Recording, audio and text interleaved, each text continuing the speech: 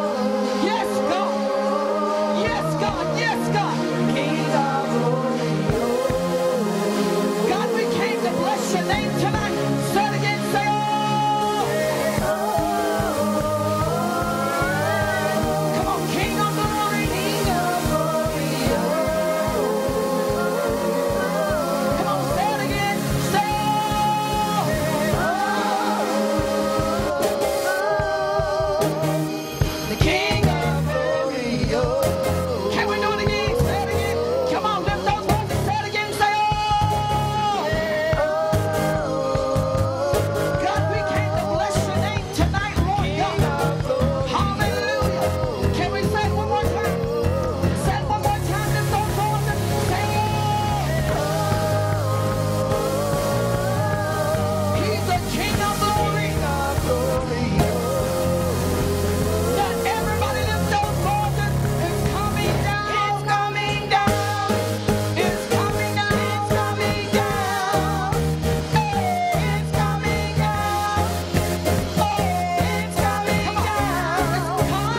down. It's coming down. Show us your glory. It's coming down. Show us your glory. It's coming down. Show us your glory, God. It's coming down. It's coming down. It's coming down. We want your glory, God. It's coming down. We need your glory. It's coming down. We need your glory, God. It's coming down. It's coming down. It's coming down.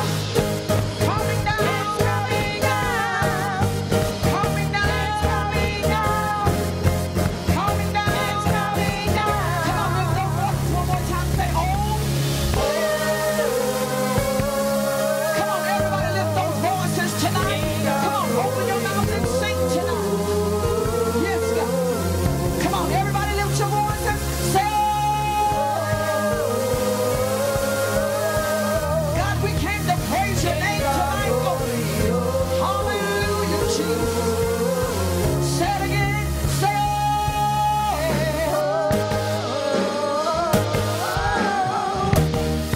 King of glory. Can we do it one more time? Say, oh. King of glory. King of glory. Lift those voices. It's coming down. It's coming down. It's coming down. It's coming down. It's coming down. It's coming down. It's coming down. Coming down. It's coming down. Coming down.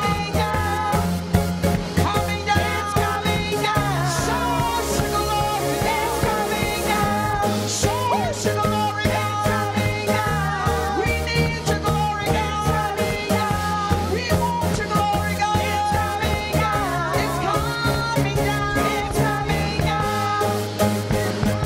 It's coming down. It's coming down. It's coming down. It's coming down. It's coming down. Come on, one more time. Lift those voices and say, oh.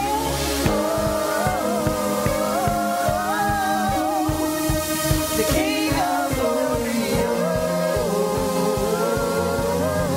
Come on, lift those voices tonight. Say, oh. He's the King of glory. Come on, we're going to stay right there. Lift those voices tonight. Say, oh. Come on, that's a war cry tonight. That's a war cry tonight. Can we do it one more time? Say, oh.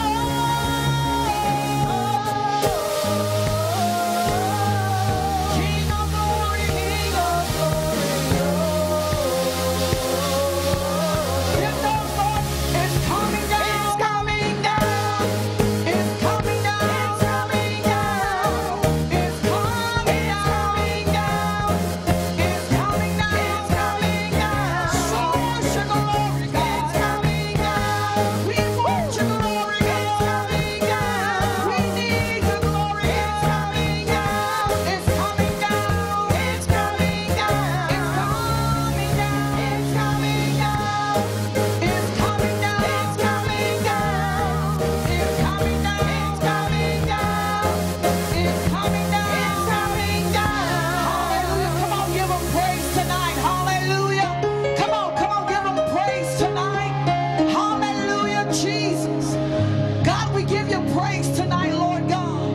We bless your name tonight, Lord. Do me a favor, lift those hands all over the sanctuary tonight. Come on, lift those hands all over the sanctuary. Begin to open your mouth and give him your worship tonight. Hallelujah. We're no longer slaves to fear, for we are children of the Most High God tonight. Come on, give him your worship tonight. Give him your worship tonight. Give him your worship tonight. Hallelujah, Jesus. We bless your name, God. Hallelujah, Lord. Thank you, Lord. Bless your name, Jesus. We worship you, God. You're an awesome God. You're an awesome God, and we worship you. We adore you tonight, Father. We honor you tonight, Lord God. We honor you tonight, Lord God. Thank you, Lord.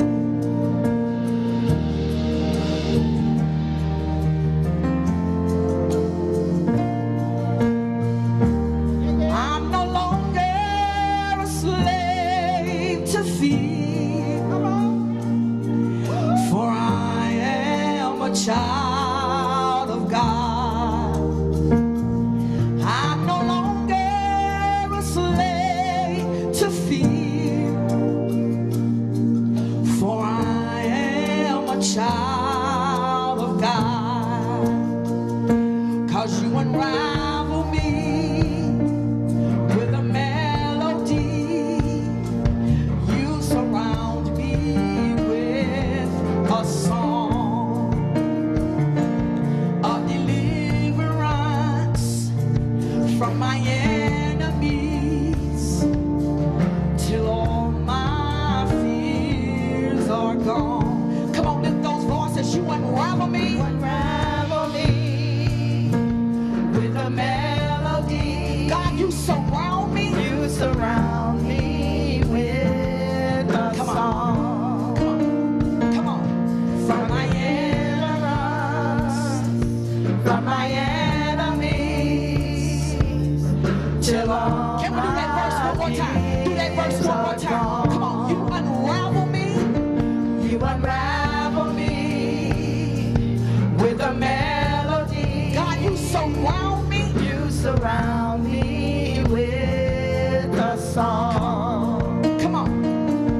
From my deliverance, from my enemy, till all my fears are gone. Now everybody lift those voices. I'm no longer a slave. No longer a slave to fear. Come on, for I am a child.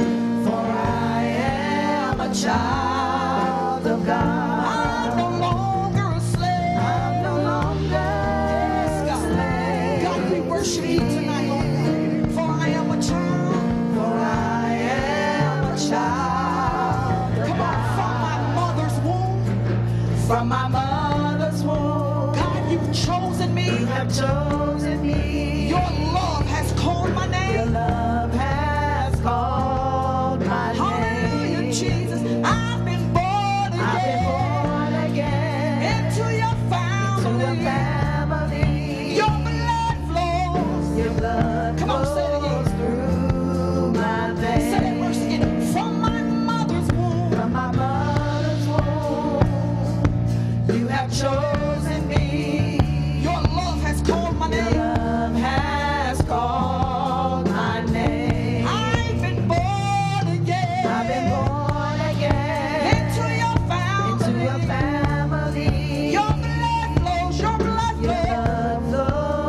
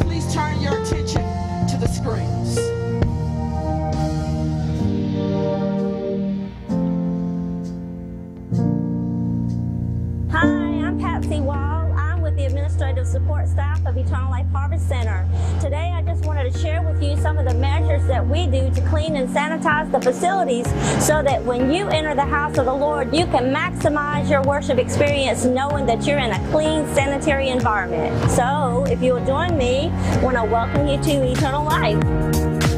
Eternal Life Harvest Center has always maintained a spirit of excellence regarding the care of the facilities. After all, it is God's house. We believe in caring for God's house with diligence and being good stewards over the beautiful facilities that we are blessed to worship in. So when COVID-19 hit, we added some extra measures such as using gloves when passing out tithe envelopes and communion cups, temperature checks for iKids and eLife group meetings, individually packaged foods and snacks for iKids and eLife, and we modified our services to allow for proper social distancing, which brought about the amazing parking lot services where the power of God is changing our community for God's glory. We modified our check sheets to be completed before and after service. These check sheets include such items as wiping banisters, microphones, cameras, laptops, door handles, all flat surfaces, as well as spraying over the chairs.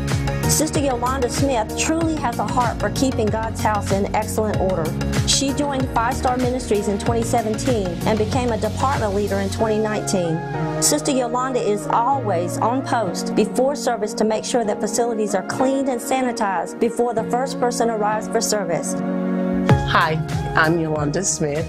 I'm department head of 5-Star Ministry, and also that covers the sanitizing of the church. Right when COVID first started, we became strategic and we started using hand sanitizer, and we immediately started social distancing. But as we came into this a little further, then we started sanitizing the church. Before every service, the sanctuary is sanitized, the bathrooms are sanitized. I clean the stalls, wipe down all the faucets on the sink, soap dispensers, the paper towel dispenser, the toilet paper dispenser, I wipe that down. In the stalls, I wipe down the handles, baby changing tables, those are wiped down. Where you lock the doors, anything where people will touch. In the sanctuary, the podium that the pastor speaks from is sanitized. From the front of the church all the way to the back, everything in the sanctuary is sanitized. The biggest change that we have made is the sanitizing part and making sure that it is consistently done before and after every service. The checklist is definitely new. That is something that is required by Knox County and the CBC. So we're following all of those guidelines. So this is the process that we use here at Eternal Life Harvest Center as far as sanitizing our church before and after every service to ensure the safety of everyone that comes to our church, to make sure that everyone feels comfortable to know that we're doing everything that we can to make sure that everyone is safe.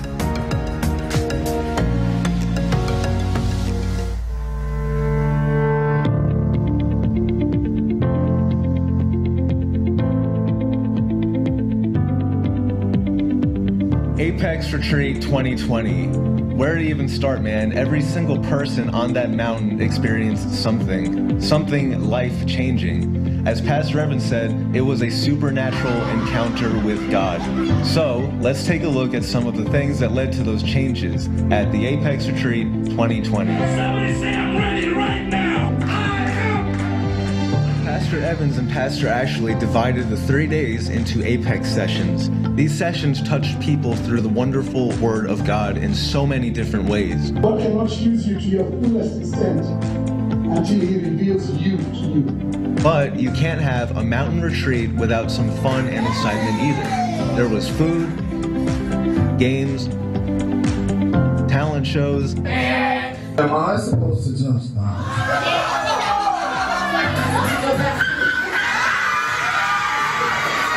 some worship.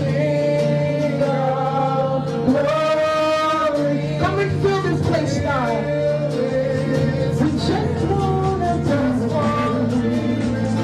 And you can't have a firebrand encounter retreat without a bonfire. Both these sessions and games brought us all closer together. Everyone came out of their shells both physically and spiritually. Moses stepped out. Joshua stepped in. Father God, we thank you that we can listen to our pastors pour into us, Father God. We thank you, Father God. On the first day, everyone was left wondering what to expect, but by the last day, everyone could recite the Apex vision statement without even looking. Only through 3 days of seeking God and building relationships could we not only recite the vision statement, but also internalize its true meaning. We then brought this newfound meaning within us down from the mountain and to the Sunday service on Anagkazo 1, only for Anagkazo 2 to be revealed to us and the rest of the congregation. It is not by coincidence but through faith that Pastor Evans and Ashley Kariuki will lead us and teach us how to win souls now that everyone understands the meaning of Apex.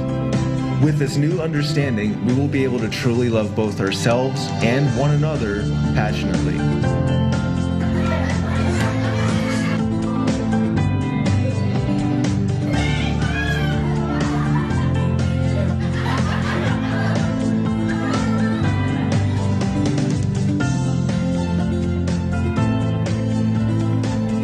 Retreat, y'all. They burn on a mountain and they are still burning. They didn't just go up there and come back the same. If you were at the Apex retreat, I want you to stand up. We've got a lot of them that are out. A lot of them that were at the Apex retreat are actually out doing Anagkazo right now. So give it up for the Apex retreat. Do y'all know that we had 40-something people at that retreat? And we had our young people baptized in the Holy Spirit. Can y'all thank God for that? How many churches do you know that have young people that are burning on fire for God? That had people baptized in the Holy Spirit. They bonded with God and they bonded with each other, and we need to praise God for that. Can y'all praise the Lord? Give him a hand of praise. Stand up on your feet and offer a sacrifice of praise. Because when these young people went up there and baptized with the Holy Spirit, do you remember what happened to you when you got baptized with the Holy Spirit? Do you know what that's going to keep them out of? It's going to keep them out of a lot of trouble. And they're going to go back to this generation and say, look what God did for me. Now I'm going to lay hands on you and you can be filled with the Spirit. We can give God a praise for that, y'all. That is an awesome blessing. I thank God for pastors, our pastors that have such a passion for young people. You may be seated in the presence of the Lord today.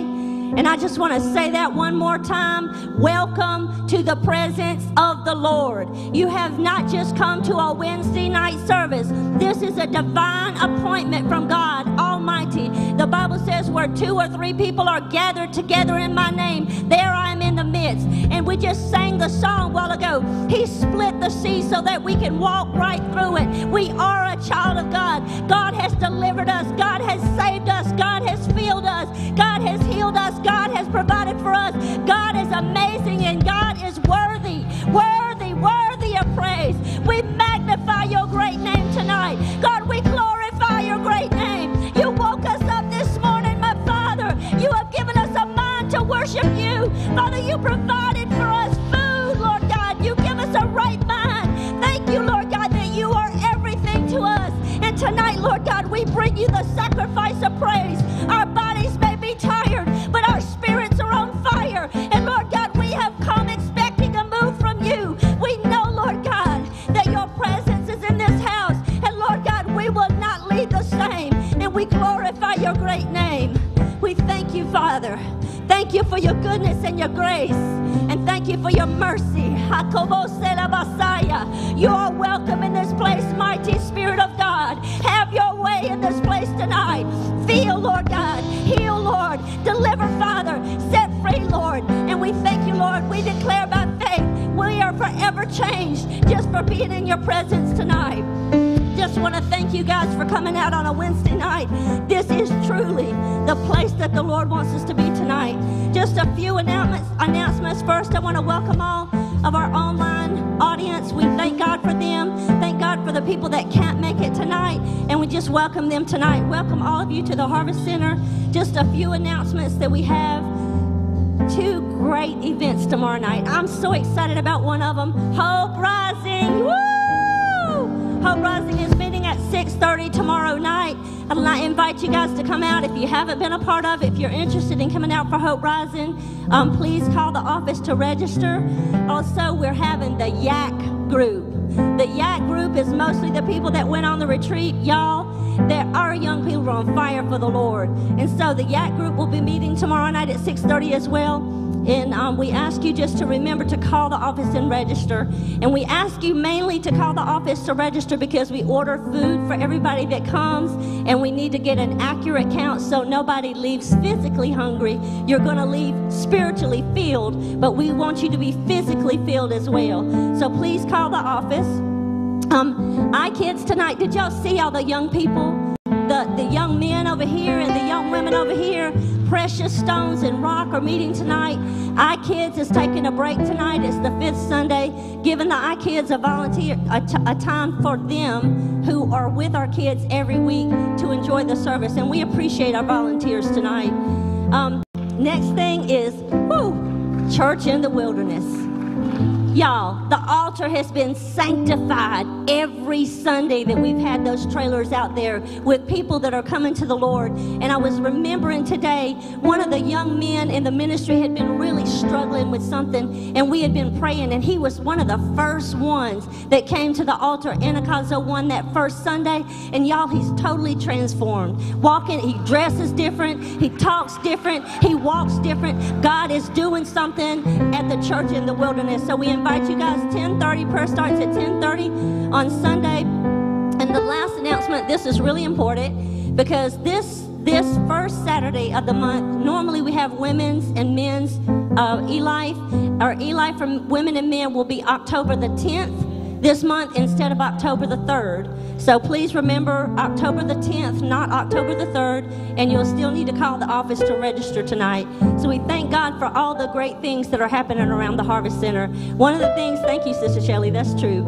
You know, we have a lot to be grateful for. And I said it last week, I say it again. We take for granted sometimes the blessings of God.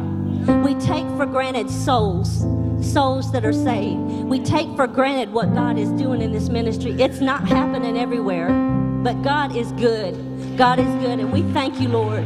God, we desire more souls. Father, we desire more souls for the glory of the Almighty God. If you would turn in your Bible for our offering scripture tonight in Matthew chapter 6.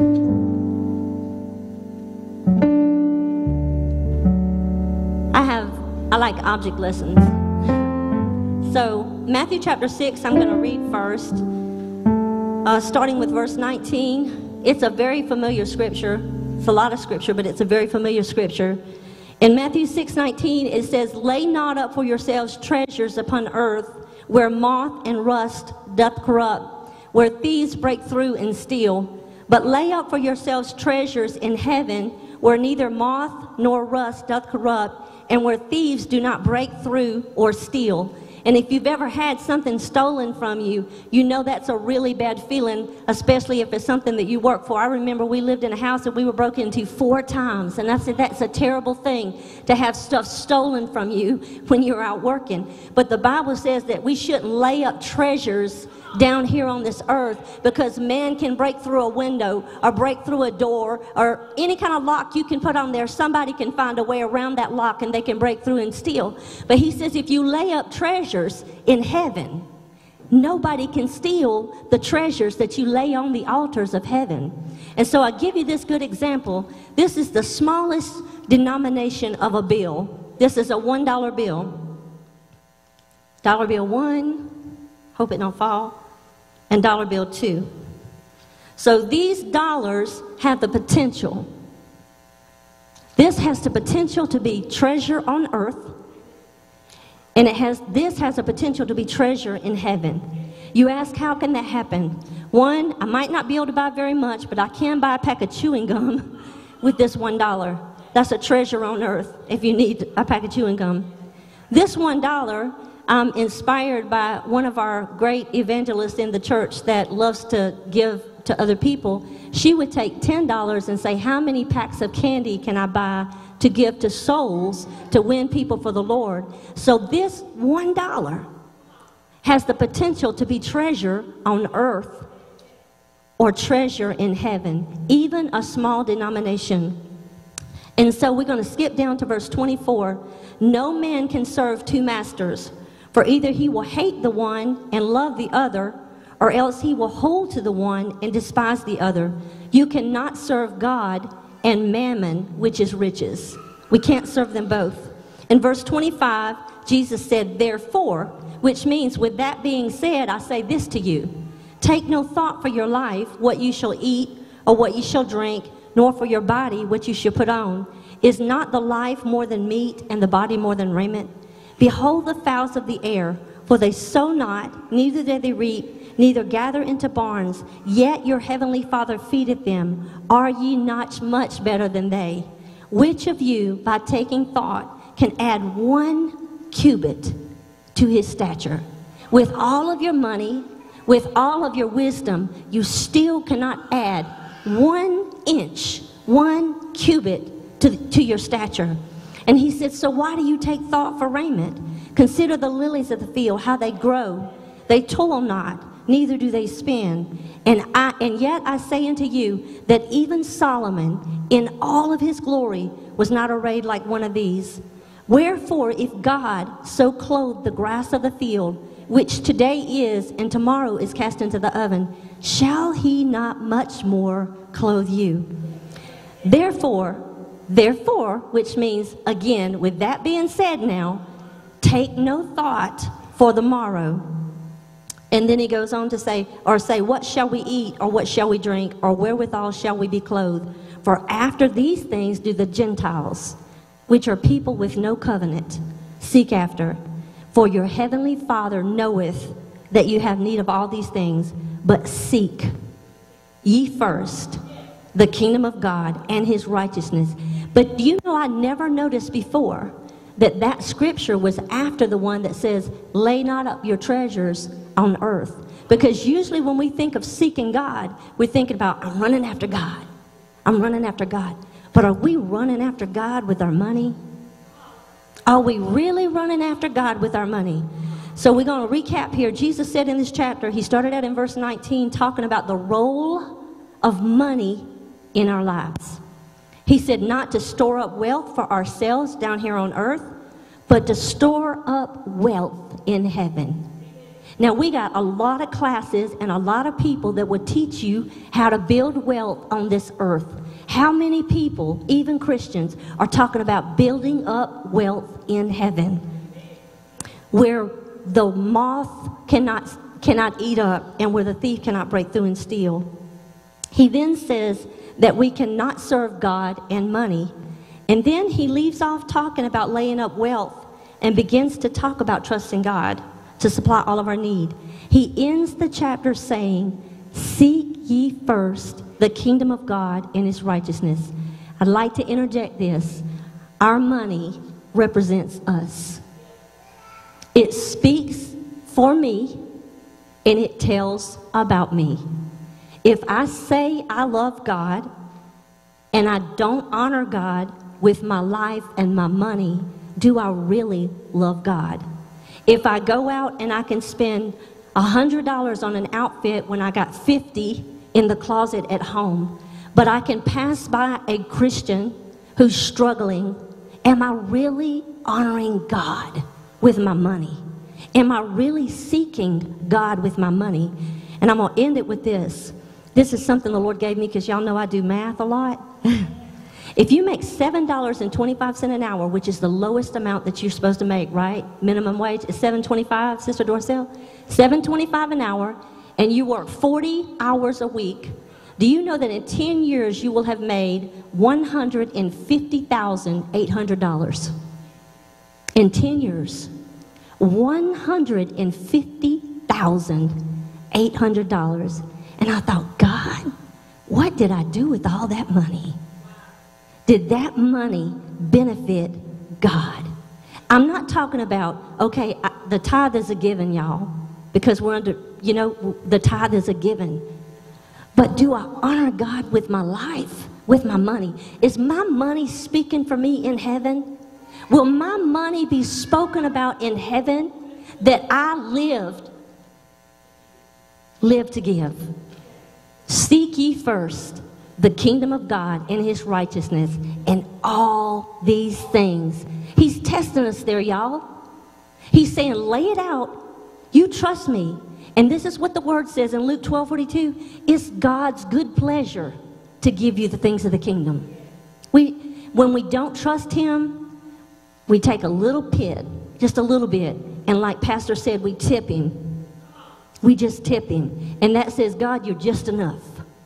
You're just enough. You know, but do I seek God? Do I seek that my dollars, even my $1, is honored in heaven? That God would look at me at the end of the 10 years and say, yes, you honored me with your money. And so I said, Lord, help us to be kingdom-minded in our finances.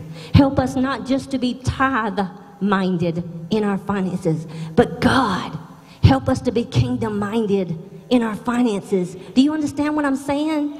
It's not because the outfit that I buy, when I stand before the Lord, hey, the outfit's gone. It's moth-eaten and gone. But the work, the candy that I bought to give to the people on the street, that $1 is speaking on my behalf.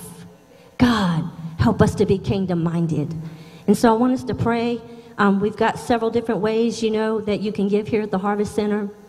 One is to text ELHC to 77977, or you can go to www.elhc.life and click on the Give button, or you can do Cash App to $Firebrand Nation, or you can raise your hand and let one of the beautiful greeters hand you an envelope, and you can give here in the Harvest Center. So if you would like to be served with an envelope tonight, if you would lift up your hand and they'll serve you. Everybody serve? We're good? Okay, I want us to pray. Let's just pray that God would help us to be kingdom-minded. Heavenly Father, God, we lift up even the dollars before you.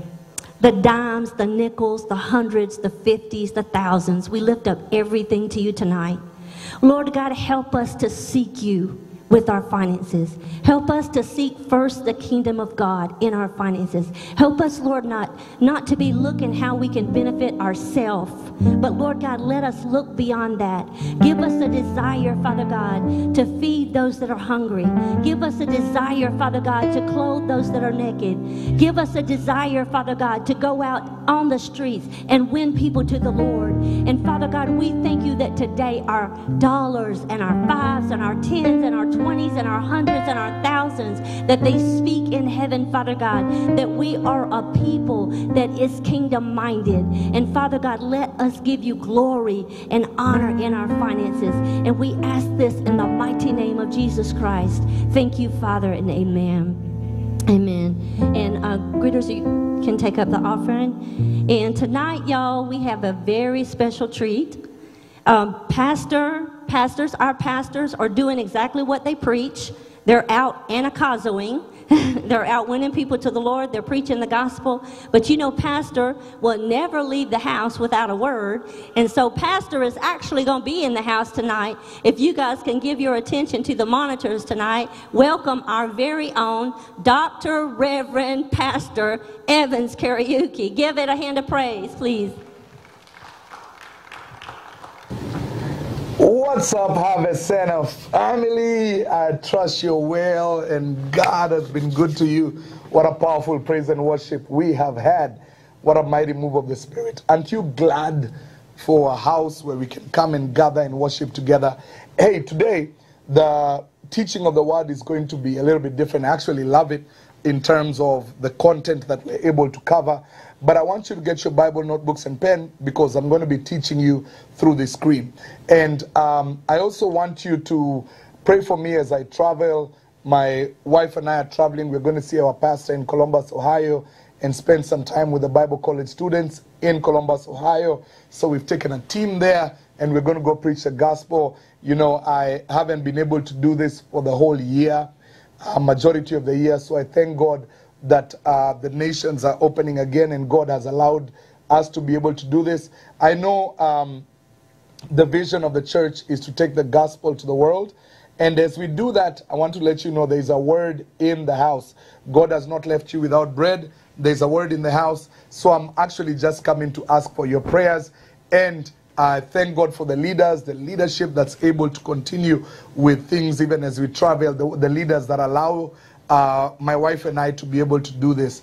You know, the Bible says the least amongst us is as mighty as David. So we're going to go into the teaching for today. That's what you're going to watch next. Make sure you get your Bible, notebooks, and pens. And wherever you're watching this, may the Lord truly bless you. See you Sunday. Love you. God bless you.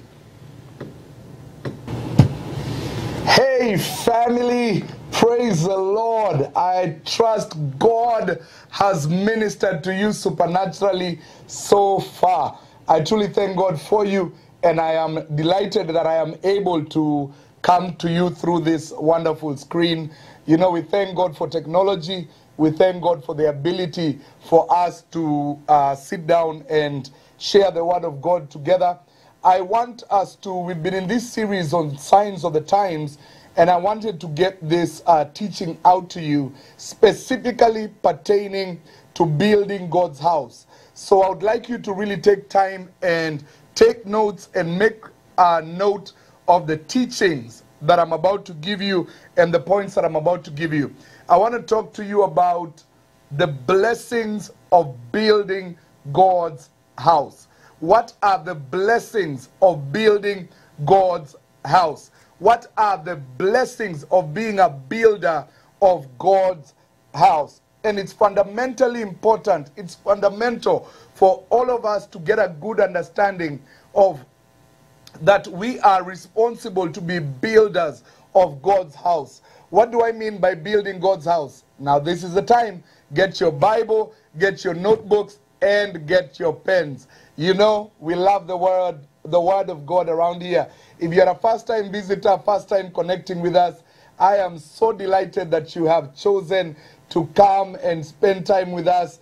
My name is Dr. Evans Kariuki, and I look forward to meeting you one day and giving you a big hug and just getting to hear more about what God has gifted you to do in His kingdom. Let us get into the Word of God, because we have many scriptures to go through and many scriptures to cover.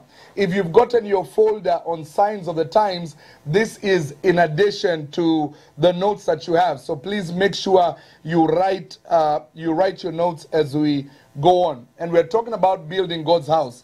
We're going to begin in Hebrews chapter 10, verse 25, and connect building God's house to the end times. So we're going to connect building God's house to the end times. Hebrews 10:25. The Bible says, not forsaking the assembling of ourselves together, as the manner of some is, but exhorting one another, and so much the more as you see the day approaching. I'm going to read it one more time. The Bible says, not forsaking the assembling of ourselves together, as the manner of some is, but exhorting one another, and so much more as you see the day approaching. What is the writer of Hebrews talking about? The writer of Hebrews is saying that as you see the end of the world, as you see the world coming to an end, one of the greatest temptations that will be there for believers is to forget the assembling of one another. One of the greatest temptations will be for us to forsake going to church. The church will be under attack. The church will be under attack, that people will not have a desire or a passion to assemble together. My God, in 2020, the body of Christ and the church of Jesus Christ is under attack. There are many Christians already. Church attendance was at a decline. And now we have many Christians who no longer value going to the house of God, who no longer value the altars. Now the reality is this: we as Bible teachers should have taught more about God's house, should have taught more about valuing the assembling of one another as believers. Now, when we say the church, I want you to think about two things. Number one, the house of God, the building. Number two, you think about you as the body of Jesus Christ. The Bible says the body is made up of many parts coming together. The hand coming together with the elbow. the elbow coming together with the shoulder, the left hand with the right hand with the left hand, and the body coming together with Jesus Christ being the head and we being the body. Come on, can you say it right there? I'm part of a body. Come on, just declare it right now. I am part of the body of Jesus Christ, and I'm fitly knit, and I am assembled for the glory and to the honor of the Almighty God. So let us learn about assembling. Why is assembling and building God's house, being part of this building, important? The Bible says that the stone that the builders rejected has now become the cornerstone. What was he talking about? Talking about Zion. Zion is the building. Zion is the house of God. Zion is where the altar of God is. And in Zion, there is one cornerstone. And that cornerstone is Jesus. So write this point down. The cornerstone of every church is Jesus Christ. And when we assemble, we are assembling in his name. The word assemble means to come together with a purpose. Not just coming together for the sake of coming together. No, no, no. This is more than a gathering.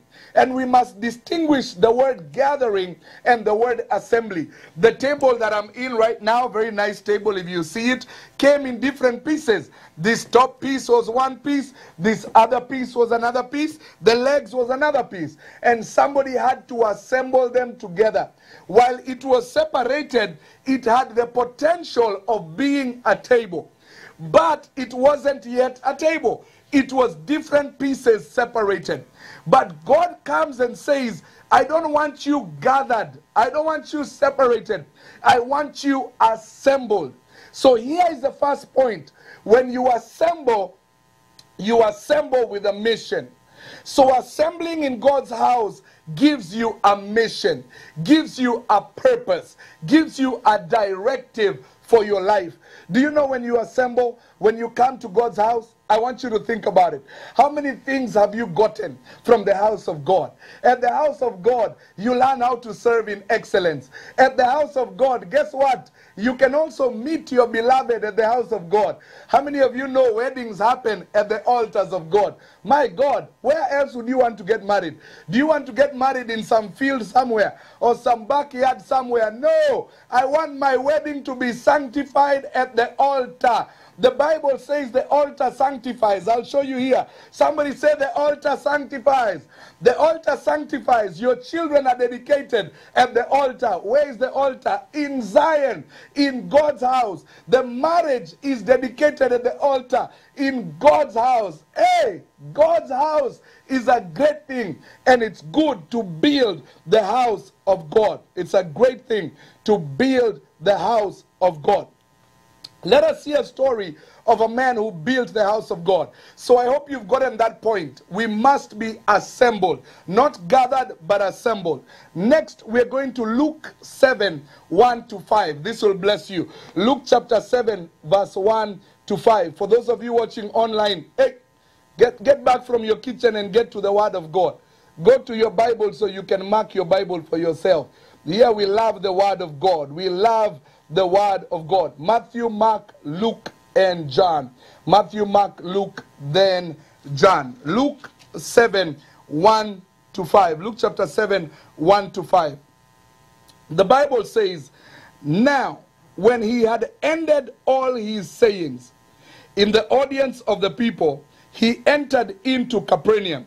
And a certain centurion servant, underline the word centurion servant. Who is a centurion?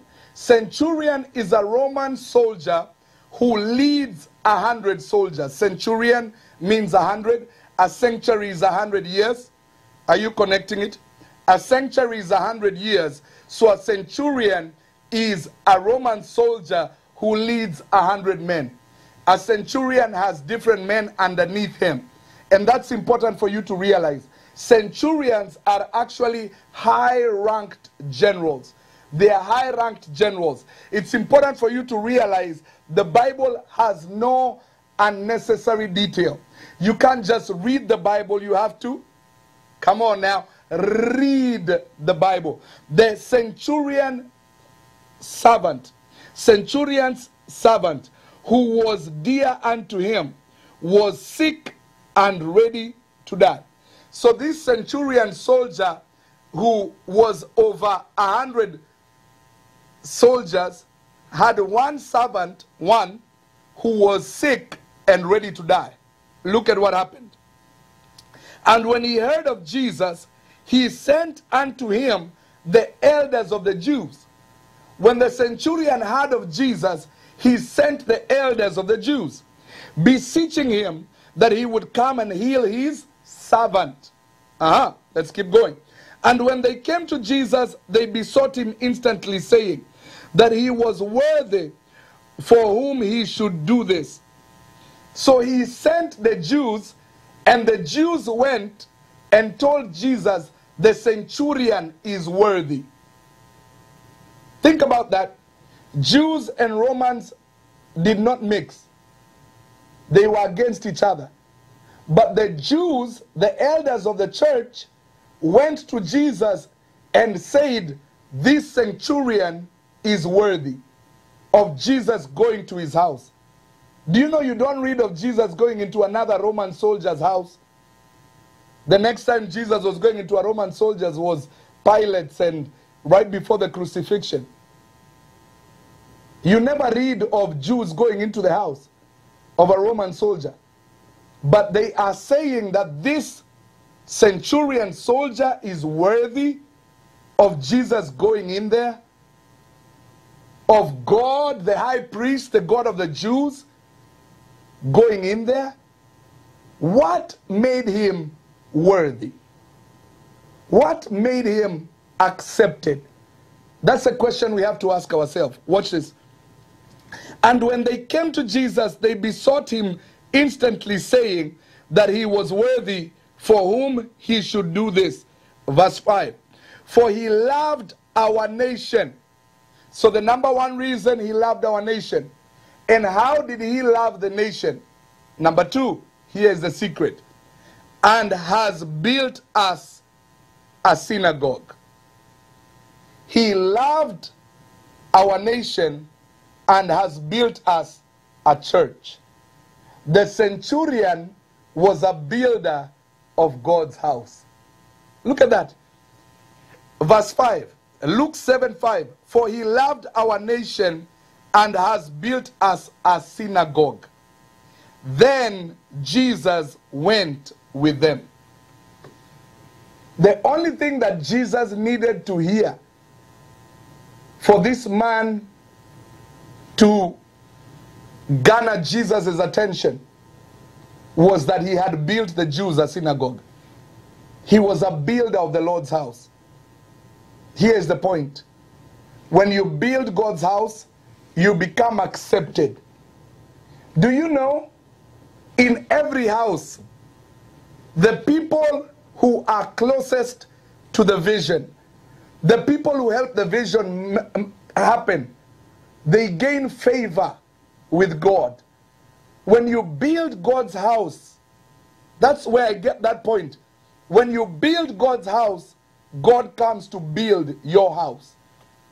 Jesus was going to a Roman soldier's house for the main reason that this Roman soldier had built a house for God. As you take care of God's house, God takes care of your house. I pray today that God can find somebody. You may not have lived the best life. You may have not have lived the most religious life. But you set your heart to build God a house. You set your heart to build God's house. God, I will make your house a priority.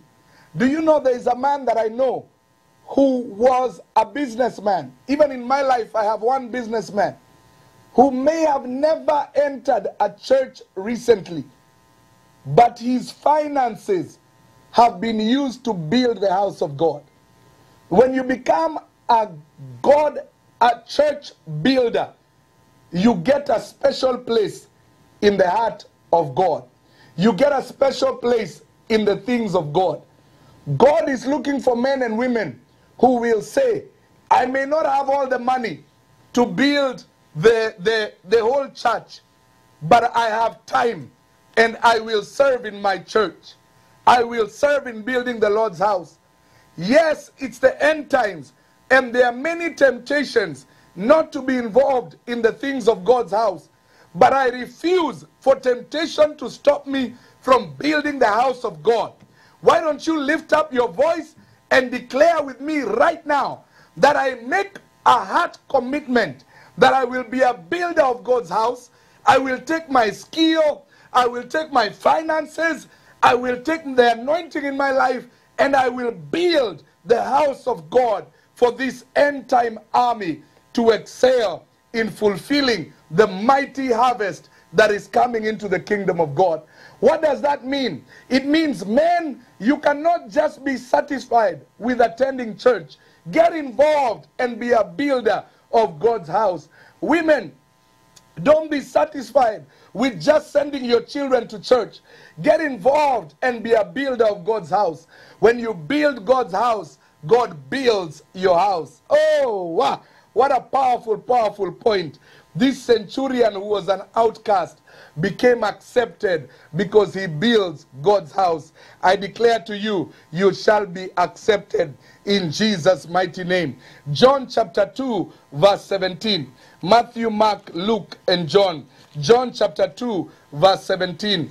Thank you, Jesus. I hope you're writing many good points for you to go back and study. You know, one of the good things of technology is you can click pause and go back and watch this over and over again. If you're watching it live, of course, you can watch it later on and let it bless you. John chapter 2, and we are going to verse 17.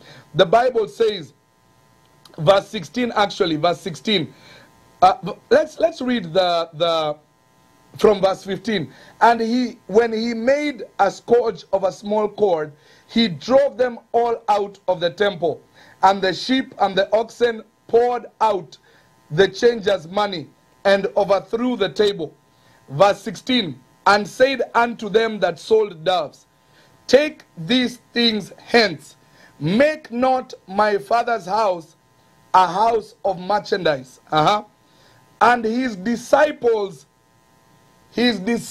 remembered that it was written, the zeal of thine house has eaten me up.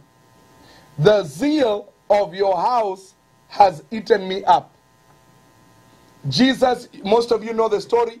Jesus took a cord and went whipping the people who were doing the wrong thing in the house of God. And the disciples looked up and said, wow, I remember it was written, and write this scripture down. This is where it's written, Psalm 69, 8 to 9. We're not going to go there. Make that in your notes. Psalm 69, 8 to 9. It was written, the zeal of God's house has eaten me up. And the disciples are sitting back and watching Jesus clean up the house of God. Now, a lot of people say that, oh, I can worship anywhere because Jesus said to the woman at the well that, that those that worship Jesus worship him in spirit and in truth, so there is no need to go to a temple. Well, the question then becomes, if Jesus did not care about going to a temple, why would he whip people out of a temple? And the disciples say the zeal of the temple has eaten him up. Church, when Jesus was talking to the woman at the well, what he was saying is that the temple will become us. The Spirit of God will come and dwell in us. Not that we stop assembling at the temple. He was talking about the indwelling of the Spirit. That we no longer have to depend on a priest to sanctify us. He wasn't totally eliminating the position of the priest. He was saying, you'll be able to pray. You'll be able to go to God.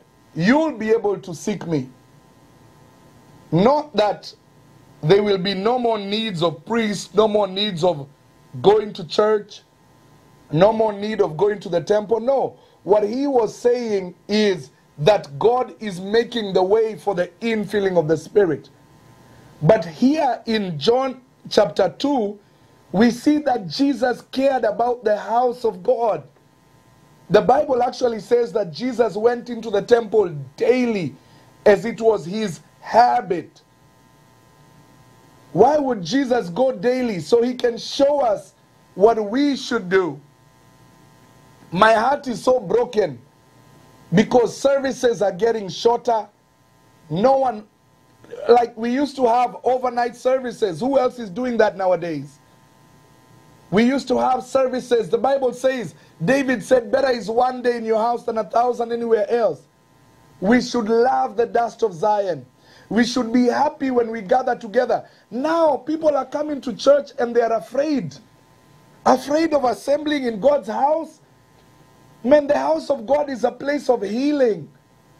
The house of God is a place of deliverance. And you know, the heart can make us make excuses. The heart can lie to you while you don't even know you're being lied to. The Bible says the heart is deceitfully wicked. Deceitfully wicked. In other words, it deceives you. So the heart can deceive you not to attend church, not to care for the house of God, while actually you're backsliding. And today I declare over each and every one of you that there will be no backsliders in the house of God. We only get hotter. We only get more powerful. We only get more zeal. We only care more and more for the things of God. The Bible says the zeal of the house of God had consumed him. Now I declare unto you, from the north, the south, the east, and the west, the zeal of the Lord shall consume you. You shall love the house of God more than ever before. We shall be men and women who the zeal of God's house has consumed us. What happens when the zeal of God's house consumes us? So, we have prayed that you have the zeal of God's house.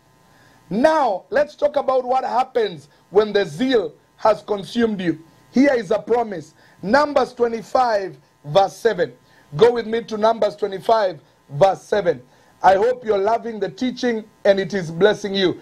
If you love it, put your hands together and give God praise right where you are.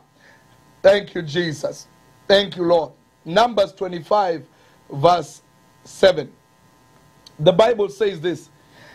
And when Phinehas, the son of Eleazar, Phinehas, the son of Eleazar, the priest, the son of Aaron, the priest, so Aaron, Eleazar, Phinehas, that is a priesthood. The priesthood was transferred from Aaron, Eleazar. Now let's look at Phinehas, the grandson of Eleazar, the priest. Are you with me? Are you with me? Up, the Bible says, the son of Aaron, the priest, saw it. Actually, let's step back. Let's step back. Verse 5. Verse 5. Oh, it's all so good. Let's go to verse 2. Verse 2. Quickly, it's right there. Numbers 25, 2. And we will read it all. And they called the people unto the sacrifice of their gods, small g. And the people did eat and bow to their gods, small g. And Israel joined himself unto Baal Peor. Baal Peor is the demon spirit that oversees pornography, nudity, and the pole of Asheroth. The Asheroth pole is the one that, the spirit that says it's okay to look at a naked woman. If you want to be freed from pornography, freed from sexual bondages, the Asheroth is the demon that oversees that kind of behavior. Like seductive dancing in movies, seductive dancing in music videos is the demon of the Asheroth. The Asheroth. When you look at strip clubs, they dance on a pole. That is called the Asheroth pole in the spiritual realm. So if you have a strip club in your city that you want to bring down, you pray against Baal Peor. Baal Peor is the pimp to Asheroth. Asheroth is the demon spirit that brings pornography into cities, brings wickedness into cities, and Baal Peor is the pimp or the god that oversees. If you want to learn more about gods and principalities, look up my teachings on angels. We talk about principalities, powers, and rulers. So the principality is Baal Peor, the power is the Asherah. And if you have questions about that, reach out to me directly and I can answer. So for the sake of our context, that's what you need to know. And Israel joined himself unto Baal Peor, and the anger of the Lord was kindled against Israel. Wherever you see Israel joining themselves with Baal Peor, you always look for sexual perversion. When Baal Peor enters a church, sexual perversion is what begins to rule. So Baal Peor joined herself, Israel joined himself to Baal Peor. What does that mean? It means the royal priesthood and the royalty of Israel began having sex with non-believers, with adulterers, with nudity, people of nudity, pornography, and things like that. I hope you understand the teaching, and I hope the teaching is sinking in. And the Lord said unto Moses, so the Lord was angry that they are having those kind of relations. And the Lord said unto Moses, take all the heads of the people and hang them up before the Lord against the sun, that the fierce anger of the Lord may be turned away from Israel. So the leaders had already begun having sex, and they had begun shaming the name of God. The Bible says any sin that you commit other than the sin of fornication, the sin of fornication is within the flesh. It is a spiritual covenant. When you have sex out of marriage, you still have a covenant. And God is a covenant-keeping God. So when you have sexual activities out of your intimacy with God, you're giving your intimacy to someone else, which is why God was angry, very fiercely angry. And Moses said unto the judges of Israel, slay ye every one his men that were joined unto Baal Peor. The word joined unto Baal Peor is anyone who had had sexual intimacy with Baal Peor. And behold, one of the children of Israel, watch this, came and brought unto his brethren a Midian woman in the sight of Moses, and in the sight of all the congregation, the children of Israel, whom were weeping before the door of the tabernacle of the congregation. So Israel is weeping. Israel is crying. The plague has hit. They are fornicating, sex with all the leaders, sexual immorality. And one of the leaders, the young man, brings a lady, one of the goddesses of Baal Peor, and look at what he does. He brings a Midian woman at the door of the tabernacle where Moses was. So in front of Moses, he begins to have sex in God's house. He begins to do sexual acts in God's house. He begins to do sexual activity outside the temple. Look at verse 7. And when Phinehas, the son of Eleazar, the son of Aaron the priest, saw it, he rose up from amongst the congregation and took a javelin in his hand. And he went after the man of Israel into the tent and thrust both of them through.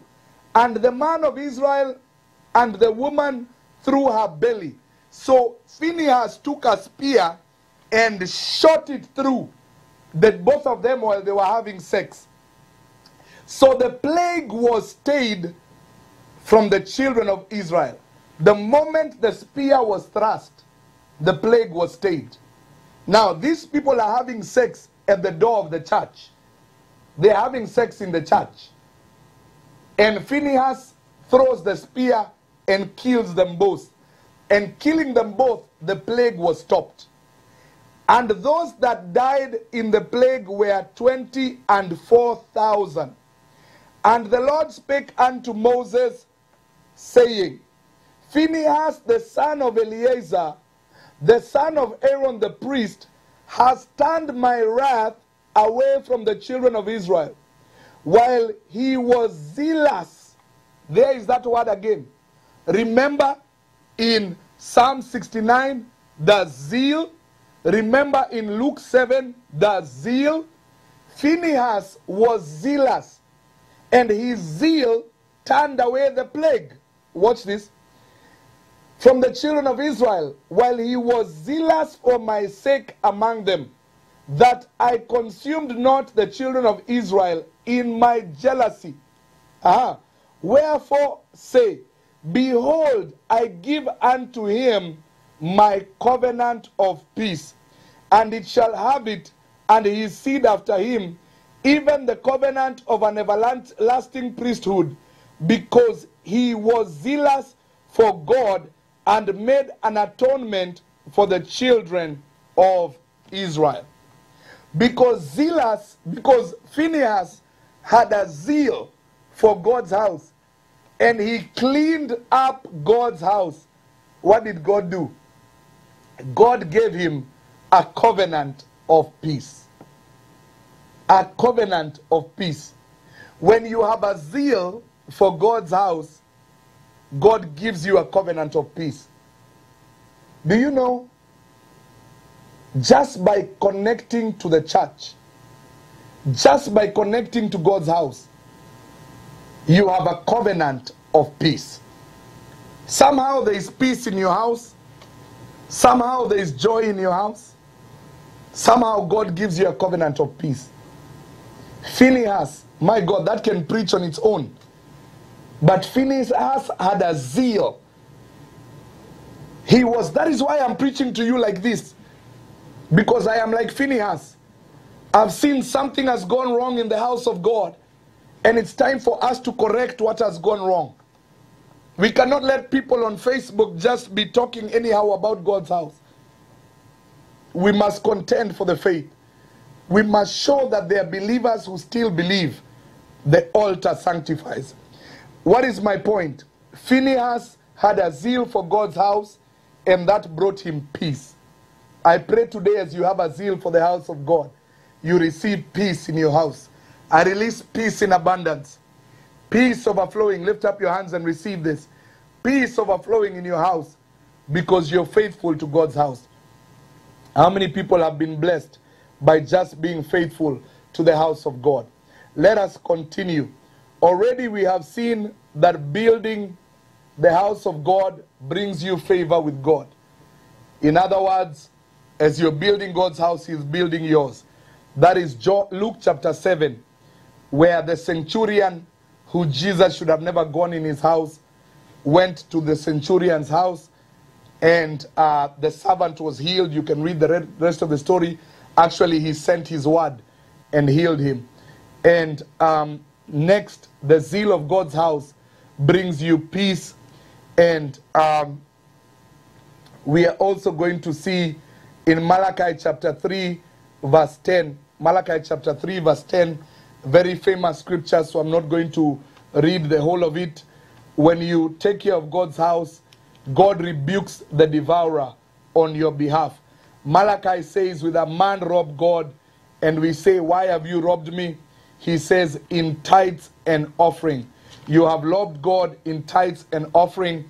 And what have you robbed God of? You don't rob God of your $100. No. You rob God of the opportunity to touch many lives. The reason why we have technology to bring the gospel, technology to advance the gospel, is because people give into the house of God. So when you give God into God's house, there is provision in God's house. God's house is provided for. And also God protects your house. This world is full of many curses, and the many curses, you need God on your side for you to be blessed. That is Malachi chapter 3, 10 to 16. Read it at your convenience. Thank you, Jesus.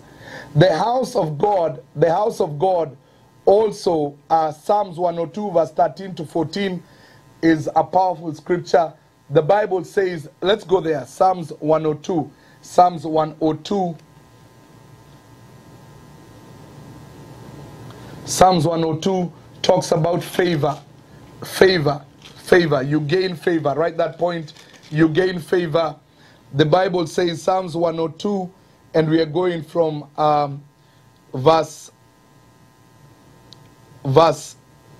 12. But thou, O Lord, shall endure forever, and thy remembrance unto all generations. Thou shalt arise and have mercy upon Zion. For the time to favor her, yea, the set time is come. There are two blessings. Next point, you receive mercy and favor from Zion. Zion is God's house. We've said Zion is the church, the literal house of God. And also Zion is God's people. For the servants take pleasure in her stones and favor the dust thereof. When you favor the stones, you favor the dust. What does that mean? In the good days, the bad days, you care about God's house. You know, we are all not perfect. There are people in God's house who are not perfect. So when you think about the dust of Zion, it's easy to say, you know, in the house of God, whether the chairs are soft and comfortable. You know, in America, we have nice soft chairs. There are parts of the world where there are no chairs. You're sitting on the floor. Either way, love the house of God. Favor the dust of Zion. Don't wait for big screens, and we thank God for screens. Right now you're watching me through a screen, so we thank God for them. But favoring the dust of Zion. Also, the dust of Zion is looking at other people and loving them because God loved them. The other day my son said to me, Dad, do you favor the dust of me? Because I had told him one of my sons is called Zion, the other one is called Zachariah. So I was saying in prayer that we favor the dust of Zion. And he stopped and said, Dad, do you favor the dust of me? And then I said, yes, I favor the dust of Zachariah. Then Zachariah looked at me and said, but Dad, I'm not dusty, I'm clean. And you know, out of the mouth of babes, the Lord has ordained praise. What does that mean? Even when other people are not where we think they should be, we still love them and still favor them and still care for them as God loved us. Amen? Amen. The Bible says in Isaiah 53 verse 2, Isaiah 53 verse 2, go with me there real quick. Isaiah 53 verse 2. If you're in the Psalms, just turn left and you will end up in Isaiah 53 verse 2. The Bible says, for he shall grow up before him as a tender plant, as a root out of a dry ground. He has no form, no comeliness, and when we shall see him, there is no beauty that we should desire him. Talking about Jesus, there was no beauty to desire of him. He is despised and rejected of men, a man of sorrows and acquainted with grief. And we hid as it were our face from him, and he was despised, and we esteemed him not. There was a time Jesus was not desirable, but he still loved us when we did not love him. So even when Jesus is being rejected by others, we, the church, should not reject him. The Bible says that when we accept him, or when we exalt him, when we love him in front of men, he will accept us in front of God. So don't reject God when you see the world is standing against Jesus. Don't shy away from saying the name of Jesus Christ when you see that others have shied away from the name of Jesus Christ. Next, we are going to Psalms 118 verse 22. Psalms 118 verse 22. Go with me to the book of Psalms 118 verse 22. Again, if you're in Isaiah, just go this way, and I guess it's your left, my right, and you'll find Psalms. Just keep going, you'll find Psalms. Psalms 118, Psalms 102 verse, Psalms 102, and we are going to Psalms 102, and we're going to, no, sorry, we're going to Psalms 118. Yes, that was correct. We have already read Psalms 102. So write this down, Psalms 118, and we are going to verse 20. Psalms 118, verse 20. Let us read. This gate of the Lord, unto which the righteous shall enter. Talking about the gate of God's house. I will praise thee, for thou hast heard me, and art become my salvation. When you're in the gate, the Lord hears you. So in God's house, he hears you. The stone which the builders refused is become the head of the stone of the corner. This is the Lord's doing, and it's marvelous in our eyes. This is the day which the Lord has made, and we will rejoice and be glad in it. Save now, I beseech thee, O Lord. O Lord, I beseech thee, send now prosperity. Prosperity is a blessing that is found in God's house. In God's house, you prosper. In God's house, you prosper many ways. The Bible says the Lord delights in the prosperity of his servants. Add that point to your notes. Prosperity is a blessing of building God's house. You prosper when you build God's house. Watch this. Blessed is he that cometh in the name of the Lord. We have blessed you out of the house of the Lord. The house of the Lord pours out blessings. God is the Lord, which has shown us light. Bind the sacrifice with cords, even unto the horns of the altar. Thou art my God, and I will praise thee. Thou art my God, I will exalt thee. Oh, give thanks unto the Lord, for his good, his mercy endures forever. At the altar, you get to bind your sacrifice. Let's talk a little bit about that. You know, the altar is very powerful. The altar is very powerful. Matthew 23 verse 19 tells us the altar sanctifies.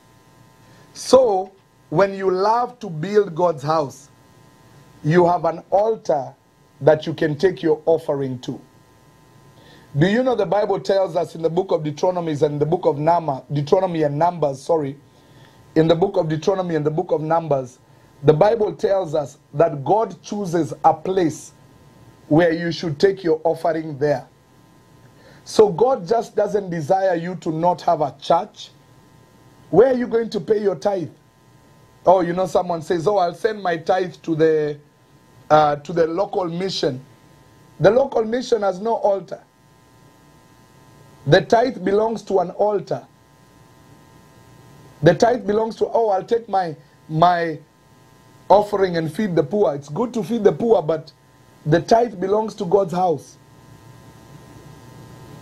The tithe belongs to an altar. And you want the benefit of your money being sanctified? Do you know for every $3, one of them has been used for something wicked?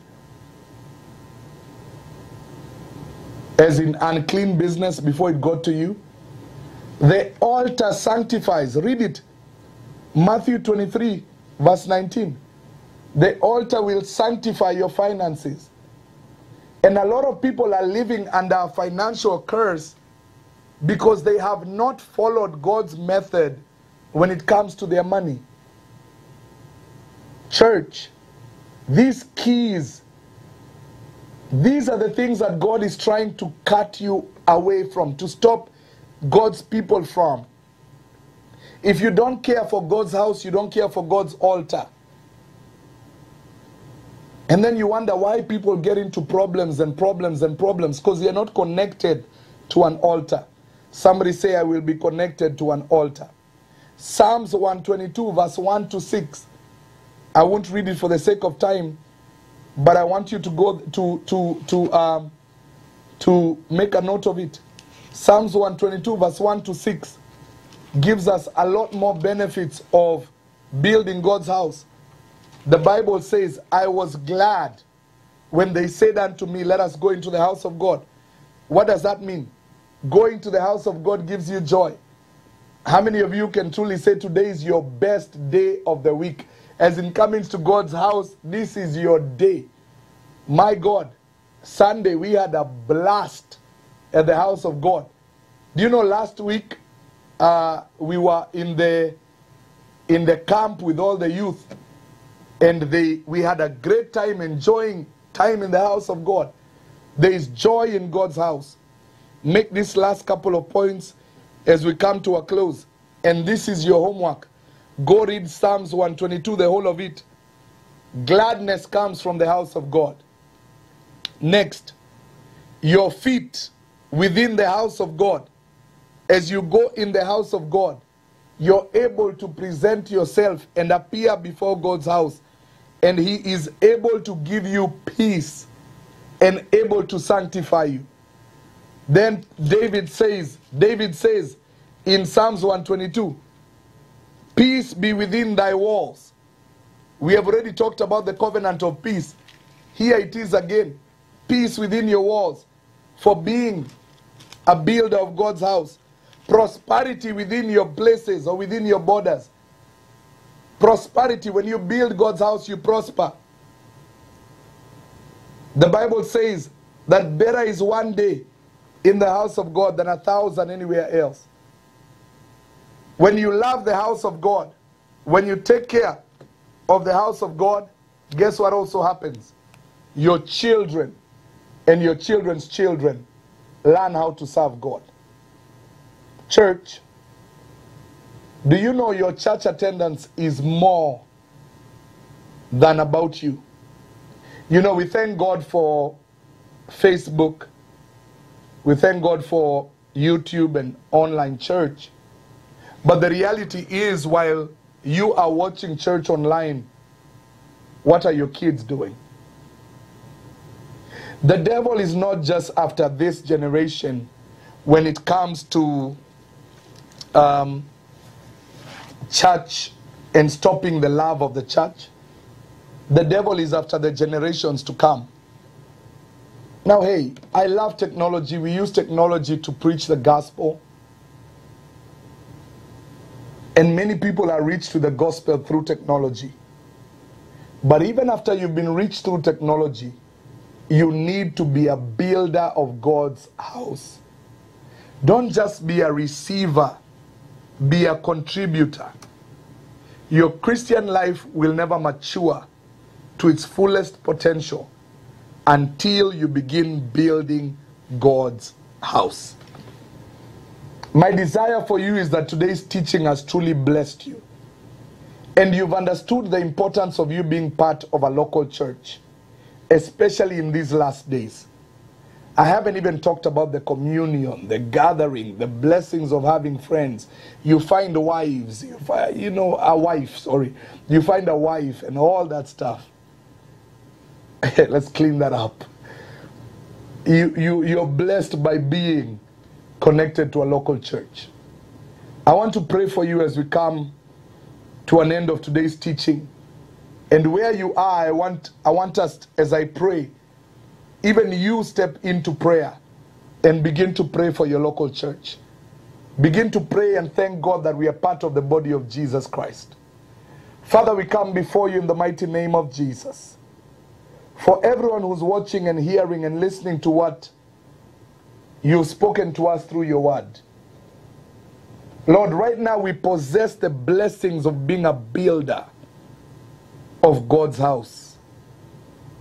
Lord, the centurion was such a great example of an outcast who built the synagogue. And because he built the synagogue, he became accepted. Lord, may your people become accepted because they are builders of God's house. Lord, I pray for everyone at Eternal Life Harvest Center. We shall be builders of your house. Everyone at GM, we shall be builders of your house. Firebrand Nation, we shall be builders of your house. The whole Glory network of churches, we shall be builders of your house. The whole JBN television network is there to build God's house. Lord, let us be men and women who build the house of God and build it for your purpose. That at the end of the day, we shall be men of zeal like Phinehas and men of zeal like Jesus Christ. We come against every spirit of wickedness that would speak or lie to us that going to church is not important, going to small groups, joining e-life groups and joining home cells is not important.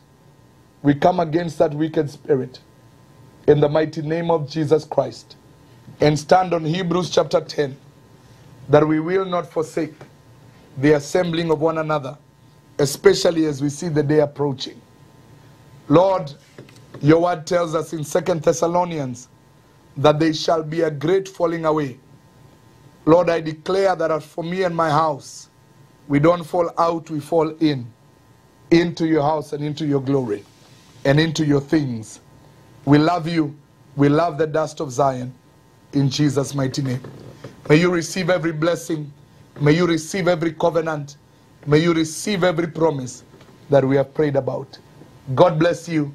Go ahead and close the service. And may the Lord be with each and every one of you. See you soon. Love you. Love God. Love others passionately. Can you thank God for that awesome word tonight? Thank God for that awesome word. I love that our pastor is a teacher. You know, he doesn't have to be in the house because the word was in the house tonight. The word quickens us. The word makes us alive. The words that I speak unto you, he said, are spirit and they are life. I thank God that we are builders of the Lord's house. If you would stand with me tonight, I would like for us before we leave, Pastor, as he mentioned tonight, he and Pastor Ashley and a team is at Pastor Parsley's church, and they're going to be doing anakazo, working with them, and we just want to pray for them, that God would protect them, that he would bring a lot of souls into the kingdom, declare the blessing on them, and then we'll dismiss tonight. Father God, we glorify your mighty name. We thank you, God, for your goodness, for your grace and your mercy. We thank you, Father, for this great house, and Lord God, we declare tonight that we love you and that we love the dust of Zion. Father, we are so grateful. Like David said, we were glad when they said, let us come into the house of the Lord. And we thank you, Father, for the great blessing that is on this house. Father, we thank you for Pastor Evans. We thank you for Pastor Ashley. We thank you for their family. Father, we thank you for their vision. We thank you for the foundation of this house. And Lord God, we release the blessing upon them. We thank you, Lord God, that right now angels watch over them, that they encamp around about them on the north and the south and the east and on the west. We declare their strength is in the Lord, Father. And we call in much souls, Father God, much fruit to the kingdom of God. We pray, Lord God, that you would guide them, everything that they do and everything that they say, that your anointing would be so powerful, Lord, and that many will be won to the Lord. We release them tonight, Father God, to do a great work for you, Lord God, and we come into agreement. God, we come into agreement right now for souls in the kingdom. We thank you, Lord God, that our pastors are kingdom builders tonight, and we thank you, Lord God, that we are kingdom builders. We thank you that the same thing that is on the head of this house, Lord God, flows down into the body, and we declare, God, that we are not defeated, that we are soul winners, and that we would do a work for you, Lord God, that Knoxville will know that they shall be saved in the mighty name of Jesus Christ. Father God, we thank you that you keep us, that you guard us, that you guide us. We thank you, Lord God, that the same fire that was on the mountain at the Yak Retreat dwells in each one of us, Father God. We declare that we are not dry, but God, that we are vessels of honor fit for the Master's use. And Lord God, we declare that we will declare your name mightily, Lord, in this world, Father. And we thank you, Lord, that you do all things well. Father God, we release everyone to go safely, Lord, that you guide them, that your angels watch over them, that your Holy Spirit remind us, Lord, of every word that was spoken tonight. And Lord God, we declare for you our love for you and our love for your house. In Jesus' name, thank you, Father, and amen. May the grace of the Lord Jesus Christ, the love of God, and the fellowship of the Holy Spirit be with us all. Jesus' name, love God, love others passionately. You're dismissed. God bless you.